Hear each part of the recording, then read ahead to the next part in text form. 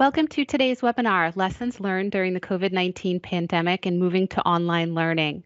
I have the distinct pleasure of introducing our presenters today, Susan Sienkiewicz and Mary Kitzmiller. Both are faculty at the Community College of Rhode Island. Susan Sienkiewicz has been a clinical nurse for most of her impressive 39-year nursing career and has experience in medical surgical, pediatric, and obstetric nursing. She holds a nursing license in all 4 states on the northeastern seaboard, with most of her career having been spent in the state of Rhode Island. This fall, Susan starts her 32nd year at the Community College of Rhode Island, where she has served as department chair since 2016. Additionally, Susan is also the author of the Clinical Nursing Calculations text, too. Mary Kitzmiller has 30 years of clinical nursing experience, most of which has been spent in level 1 trauma centers, and she says that nursing is still one of the best decisions she's ever made. For the last 10 years, she's been in nursing education, and she's also a proud military spouse, and this opportunity has afforded her the privilege of working in a variety of settings and locations around the country. Susan and Mary do not claim to be experts in the field of online learning. Today, they simply have been asked to join us to share their experience and their recommendations. So I just wanted to note that before we get started. So at this time, I'm going to turn the presentation over to Susan and Mary. Please go ahead. Hi, everyone. Thanks so much for joining us today. I'm going to talk about our spring. Our usual spring semester probably mirrors a lot of other nursing programs out there. We have in-class lectures 2 days a week in 3 to 4 hour blocks of time. We have our required office hours. We take students into a variety of clinical settings, and those clinical days range from 6 to 12 hours. Depending on the semester they're in, our students may have a mandatory skills lab, and we also offer open lab opportunities for students in any semester to practice their skills. We're very proud of our state-of-the-art simulation lab, and it's usually booked solid. So that's our usual semester. But then the unusual happened, a little thing called COVID-19. And everything I just mentioned essentially became null and void. We had no idea what the future held, but we did know that we had to act fast. It seemed as though we had a 2-week window to move our entire program online. We began with the seemingly easy fix. We started converting our PowerPoints to recorded lectures. This was probably a little easier said than done. It's one thing to be in class in the middle of lecture and make a slight glitch and carry on unnoticed. However, recording lectures are immortalized, and for many of us, self included, producing a smooth, clean, post-worthy presentation took considerable practice, angst, and time. We also discovered that recording directly into PowerPoint took up way too much memory on our learning management system, Blackboard. So we had to find a workaround in order to get all of our lectures posted. We had to employ a previously little used feature on Blackboard, and that was the discussion board function. We initially used this for a dual purpose, taking attendance and allowing for questions or clarifications of lecture material. However, we ended up refining our use of this function as the semester continued. Next, we had to wrap our heads around the concept of teaching clinical nursing all online, which at face-to-face value seemed like an almost impossible task to execute, at least in an effective and meaningful way. Equally challenging was now conducting everything in a virtual format. If it used to be face-to-face, it was now online. Add to that, the campus was closed. Although we did have a short window of time to retrieve needed items, invariably 1 or 2 things that would have made life a whole lot easier got left behind. There was also a sense of urgency behind all of our actions, driven by the constraints of our academic calendar, but also the pandemic itself. Things were changing so rapidly, the unknown so great, that we simply had to take a deep breath and continue onward. It was a little bit like building an airplane in mid-flight. We had to tackle both didactic and clinical teaching. We figured out the lecturing component well enough, but clinical, online, clinic is so hands-on, so kinesthetic. observations and demonstrations and verifications. How could that be taught online? Let the record show I was vehemently opposed and didn't think it could be done. But we did it. We shifted our focus from the actual doing aspect to a more critical thinking approach. Our entire faculty scoured the internet to vet websites that would be applicable for our learning objectives. We primarily focused on unfolding case studies and virtual simulations.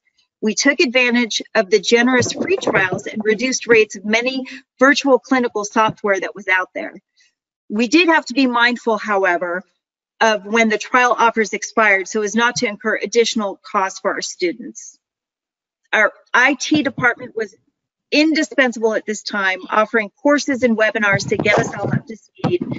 It really did take a village. Next slide, please. So now we're doing it.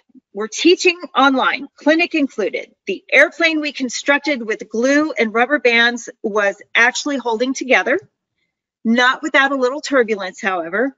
Peer feedback revealed that our faculty was overwhelmed with technology and, in the same vein, fatigued from it. Several faculty were more familiar with our LMS and technology in general, and many were not, self-included, so there was a little bit of a learning curve. And now that we were managing both lecture and clinical online, there was an inordinate amount of time spent at the computer. Which brings me to the other common theme that developed, Zoom fatigue. Having to be on without the energy and feedback that's usual in a live setting was exhausting. There were some positives, however. Faculty enjoyed the decreased commute time, the flexibility of hours, and an unexpected bonus besides yoga pants was the efficiency of meetings, as when meetings, we found out, are conducted virtually, it eliminates a lot of unnecessary dialogue. Student feedback primarily fell into these three categories: clinical concerns, school-home balance, and missed social interaction. Students worried about the lack of hands-on experience and appearing stupid in the clinical setting once we were allowed back in. Students didn't want to give the impression that they were unprepared or not ready to be a nurse. They worried about being labeled a COVID cohort and therefore having difficulty securing a job in the future. Students also found themselves trying to balance their own schooling with the added challenge of homeschooling their children. Time management and computer access became issues for them to deal with. And of course, the missed social interaction, not only with their peers, but particularly the ability to ask questions in real time during our lectures. A positive with the students was that they were very appreciative for the ability to listen to the recorded lectures on their own time and more than once. But more importantly, students were grateful for the opportunity to continue their education and not delay degree progression. So we took all of this feedback from our students and simply acknowledged the elephant in the living room. We admitted this was not an ideal situation for them to be in as future nurses, but reminded them that the entire nation of future nurses was essentially in the same boat. We validated that it was a scary, unprecedented time in history, but we were all in this together. We had to reassure them as well. Although we were faculty, we didn't necessarily know what was going to happen in the future because this pandemic made things impossible to predict.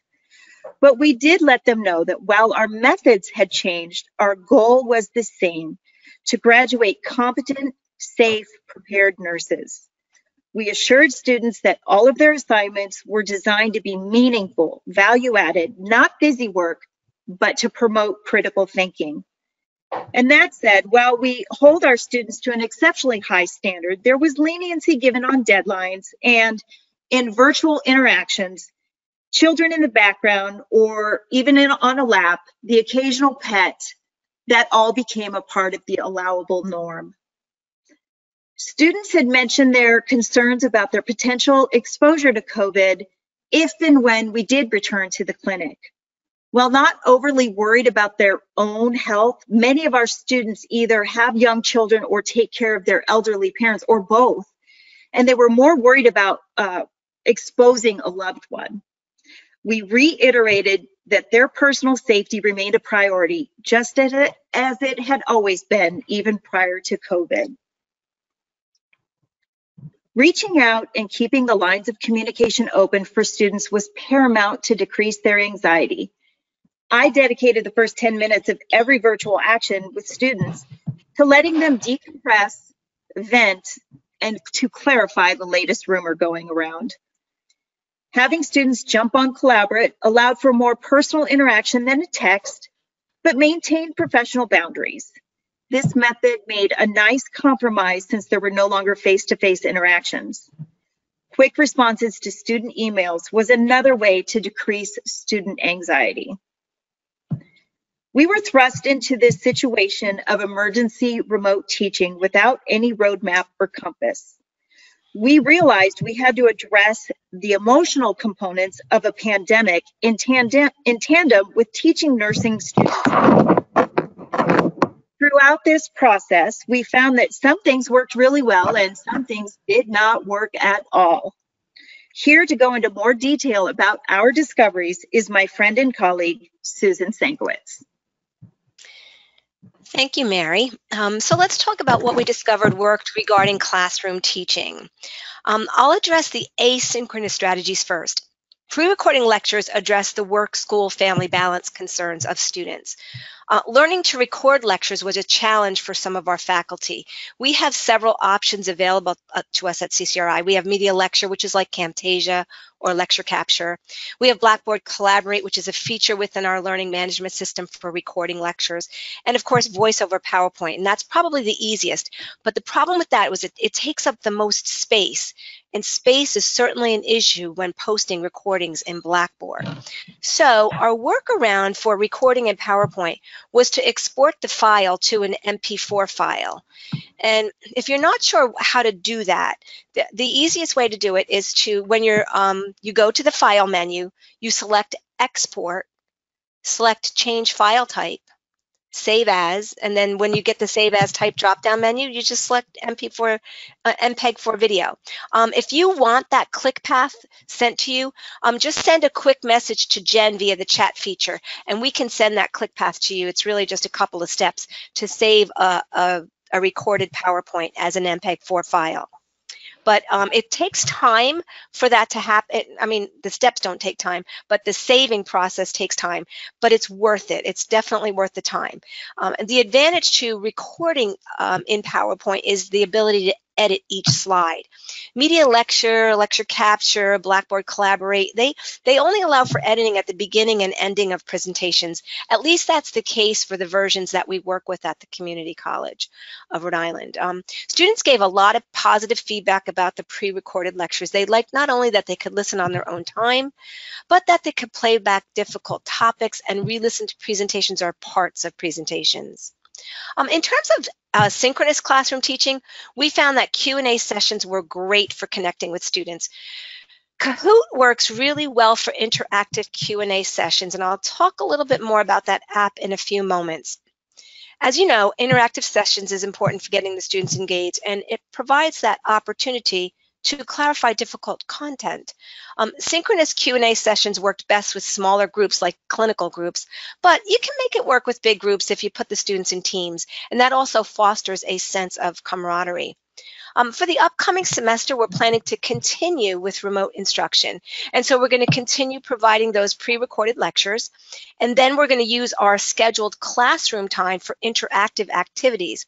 So not only Q&A sessions, but unfolding case studies like Mary mentioned. And many of those, by the way, are publisher-provided resources. So I'm going to say a little bit more about Kahoot on the next slide. I'm not sure how many of you are familiar with it, but if you're not, I strongly encourage you to create an account. This is the website. You get here by just going to kahoot.com. They can just join by going to their browser and typing in www.kahoot.it. So if I'm going to join, so now you can see that my name is on the screen. Oh, see, I've got a few people already joining me. Say, I got BK and I got NY Medic Institute. All right, so now I'll start the game. And we have 3, 2, 1, and blast off. So following delivery, which newborn assessment data is abnormal and requires further evaluation? And you can set your time to answer questions, 20 seconds, 60 seconds, whatever you want. And let's see, 3, 2, 1, blast off. So it's going to go to the, so it automatically goes to the next question. Wow, we got more people joining us. So now we have 6 people. So, okay, so the normal, and so I would take the time to explain what the normal axillary temperature is on a newborn, which is 36.5 to 37.5. And so then we go to the next question and so on. And this is an easy one.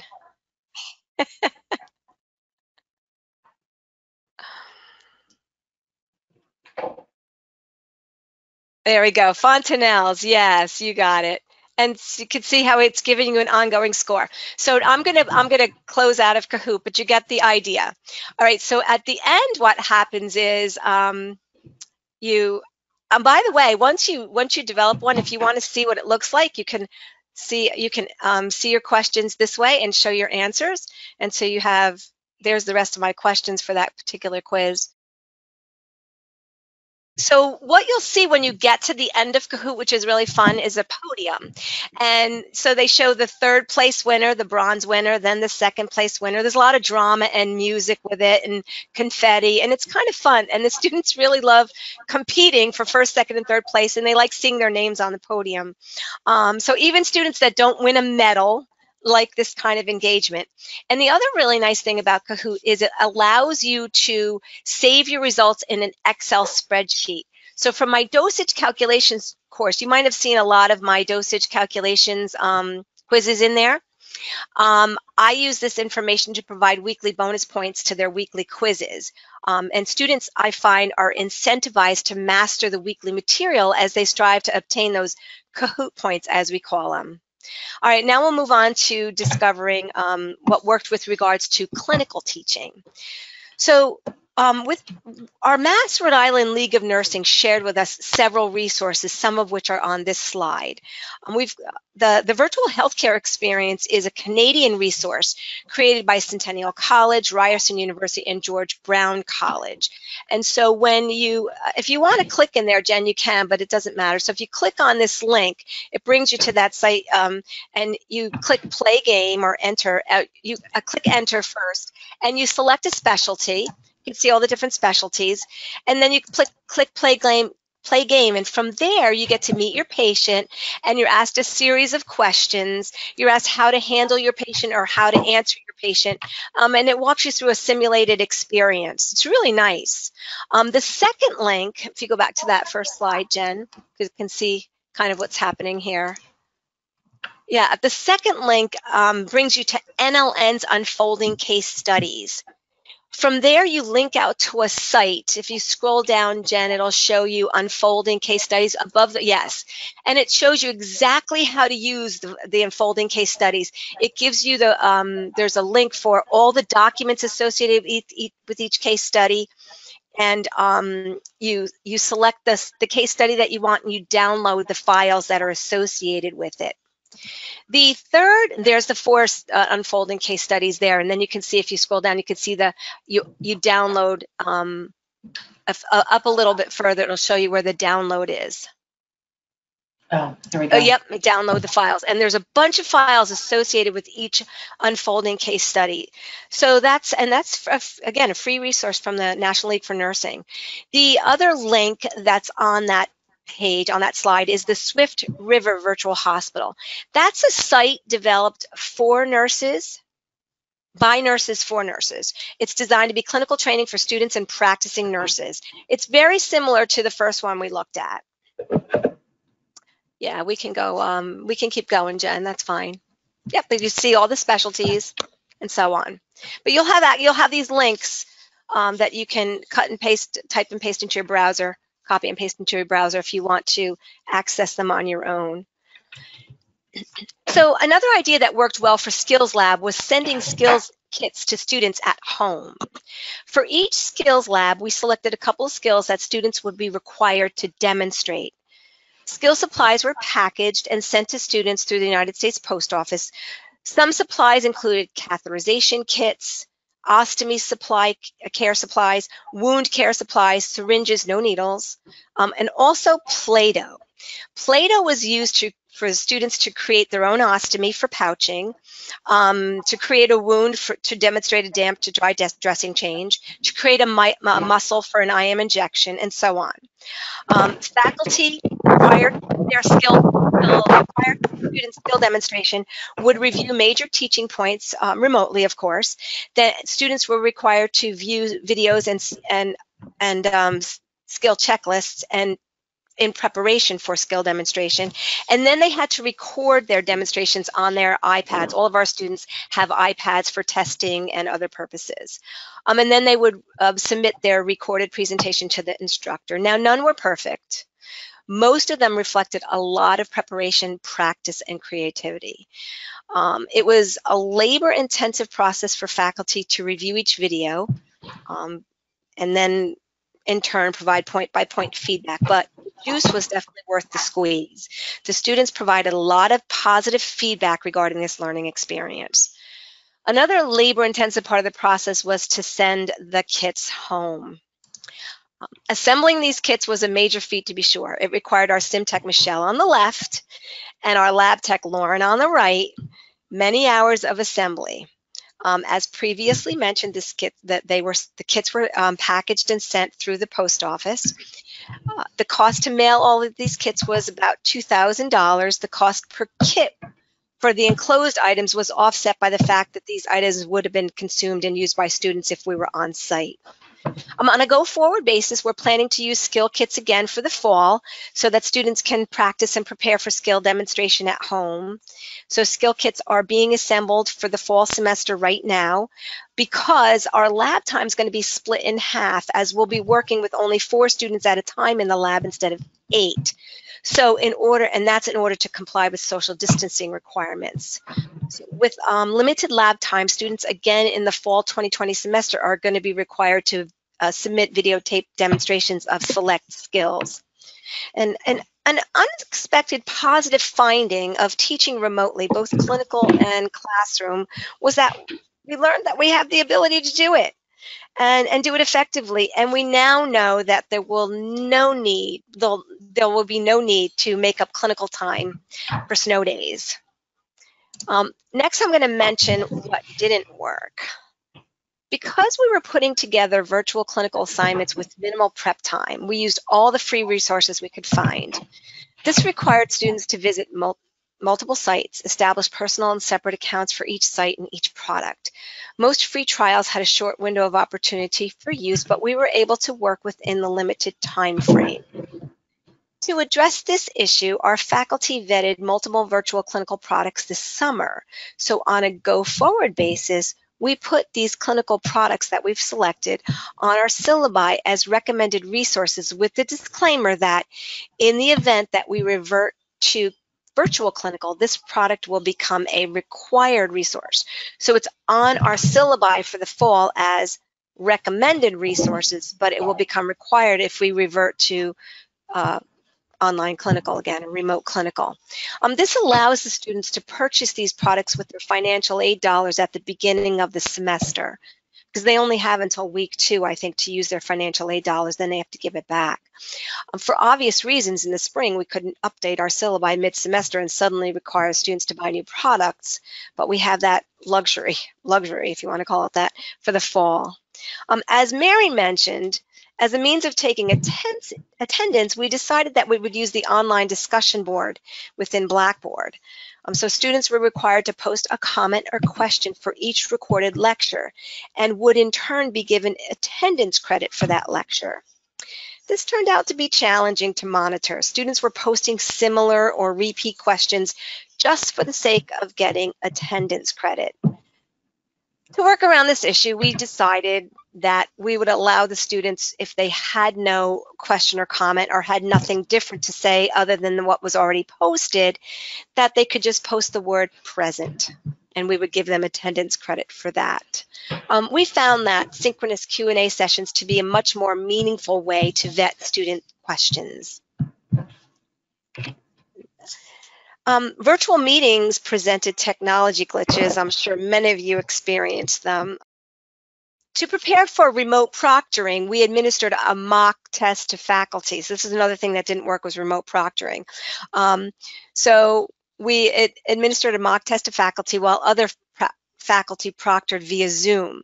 Our mock test takers were able to do naughty things like take photos of computer screens, scan textbooks for answers without any of our proctors noticing this behavior. So rather than proctor remotely via Zoom, we decided that we would do a couple of things. We would monitor student IP addresses to be sure no one was testing from the same location. We disabled backward navigation so students could not leave questions unanswered and go back to them. And we limit the testing time to 1.5 minutes per question. We have the capability to check IP addresses and apply these settings through ExamSoft, which is our testing software. In addition to these measures, we established an honor code to which students had to agree to adhere. To simplify the process, students signed off on this honor code, which is on the next slide, via Google Doc. So you can see the honor code here. I'll take all tests independently without any help. I won't use any references. I won't have any references in my proximity. I won't use any electronic devices other than the one I'm using. I won't print tests or take screenshots. I won't share information. And I understand a violation might result in a grade of 0. Now, we have no illusions that this honor code prevents anyone or everyone from cheating, but we do believe it's a deterrent for honorable individuals. Now we'd like to share a few recommendations. Our first step in moving to virtual clinical was to seek input from our Board of Nursing and ASIN, our accrediting agency. We wanted to be sure that whatever we chose to do with regards to clinical teaching would meet with their approval. Although both agencies were non-prescriptive, the Rhode Island Board of Nursing is requiring us to put in writing the virtual clinical assignments for each course and how each assignment matches up to our stated clinical hours and objectives. Our course coordinators have kept track of this data, which we have yet to submit to our board. Our publishers reached out immediately to offer support, for which we were most grateful.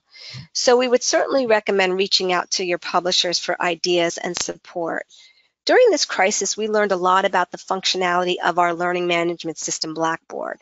Many of our faculty were unaware that we had a virtual classroom called Collaborate right within Blackboard. Our IT department stepped up in a big way during this crisis. They are probably our unsung heroes.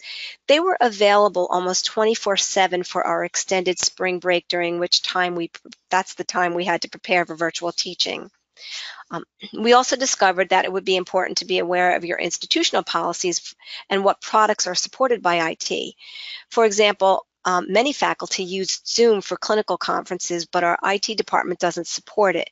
So we had to learn to use WebEx for meetings and conferences. Some of us, like myself, are still learning the functionality of WebEx. I just discovered I can phone people through WebEx. Who knew? Now for some tools and resources. As I mentioned previously, next slide, please. Kahoot is a great tool to have in your toolbox. This advice is coming from someone who has used clickers for years. My colleagues dubbed me the clicker queen, as I have tried over many years to engage them in the use of iClickers and turning technology clickers and e-clickers. There was 3 different types of clickers I've used in the past. As regards clickers, there's a cost to students and a bit of a learning curve for faculty, particularly when it comes to creating rosters with clicker technology. The nice thing about Kahoot is it's free for students. The basic package, which I use, is also free for faculty. If you intend to use Kahoot as a quizzing tool for points or bonus points, you just need to instruct the students to use their first name and last initial, or a name that you'll recognize, so that you can award them points or score accordingly. Except for figuring out how to download the Excel spreadsheet, it's extremely intuitive to use. And if you want a hint for downloading this spreadsheet, just look for the ellipsis, the ... Once you find that on your screen, you just click download and you're good to go. You might discover, like we did, that your learning management system has the functionality to share screen, to share your screen, and to upload and share files. This is obviously necessary to teach online. You might also discover that your LMS has a polling feature so that you can poll students during any presentation. Built-in clicker technology. I love it, and I use it all the time. Some websites that you might find helpful are included on this slide. registerednursern.com contains how-to videos on nursing skills, NCLEX and HESI information, nursing school tips, care plans, job information, you name it. Nursing.com is a similar site. It contains 10-minute lessons, visual study tools, cheat sheets, NCLEX practice questions, and so on. Khan Academy is not a nursing site, but I'm sure many of you heard of it. It's a site that contains interactive software, videos, and articles about many topics. Students can search for extra help with certain topics, such as arterial blood gas analysis, just by typing that topic in the search bar. We have a few more resources that were shared with us by the Mass Rhode Island League for Nursing. The first resource links you to a nursing simulation scenario library from Montgomery College in Montgomery County, Maryland. This is a resource for nursing educators in all settings. It's made possible by the generosity of the Healthcare Initiative Foundation, and the library is continuously being expanded, and it's funded by the Maryland Health Services Cost Review Commission. The second link does not contain any resources, but it helps you search for specific simulation scenarios or activities. The Online Nursing Education Best Practices Guide, which I will share with you on the next slide, is a guide for using evidence-based tools and strategies in the course development process. The purpose of the guide is to optimize the online learning experience. The One Guide, as it is called, is accompanied by a checklist that will facilitate adherence to One Guide strategies. This guide and checklist were shared with me by a colleague that recently attended a Nurse Tim workshop, one of those nuts and bolts conferences. It was entitled Best Practices for the Online Educator. For those of you who are not familiar with Nurse Tim workshops, go to nursetim.com to meet Dr. Tim Bristol. He has a wonderful assortment of webinars and conferences designed to help nurse educators meet their goals for growth and professional development and success. All right, moving on. Here's the One Guide. As you can see by this graphic, there's 3 domains of evidence-based strategies for effective online teaching. The 3 equally important domains are course presentation, instructor presence, and assessment and measurement. The presenter, Renee Othmont from Texas A&M University, gave permission to share her documents. The next slide, you'll see the instructor checklist. The next slide. Yep, there it is. So you can use this to facilitate compliance with the One Guide strategies on the previous slide. Again, this is being shared with you with permission from Dr. Renee Othmont from Texas A&M. I've tried to incorporate many of these best practices into my own online dosage calculations course. In the interest of time, I won't share with you my online course. However, if you're interested in meeting with me to review my online course, shoot me an email. I'd be happy to meet with you and share my course with you. That concludes our webinar today. I want to give a very warm thank you to Susan Sienkiewicz and Mary Kitzmiller for putting together a really robust, comprehensive presentation, for sharing their experience, and for really going out of their way to outline all of these resources in detail. We have a lot of folks commenting that you both were fantastic, that this was a great webinar, and I want to echo that sentiment as well. Thank you, Susan. Thank you, Mary. We really appreciate all the prep work, your time here today. And for those attendees still with us on the line, we will be sharing all of these resources, a copy of the PowerPoint, as well as those presentation links. And I know that there were several of you who noted that you wanted that those steps outlined that Susan mentioned earlier. Yes, I will send you the click path, Jen. Yep, I'll do that right now. Yeah. Excellent. Thanks again, and thank you so much. Great rest of the week. Take care. Okay, take care. Bye-bye. Bye. Bye-bye.